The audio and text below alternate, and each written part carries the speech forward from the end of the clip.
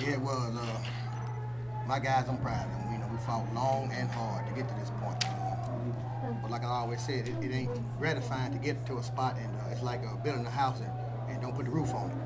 So we've been here before, and you know, it's just one of those things where we just didn't finish. I don't know.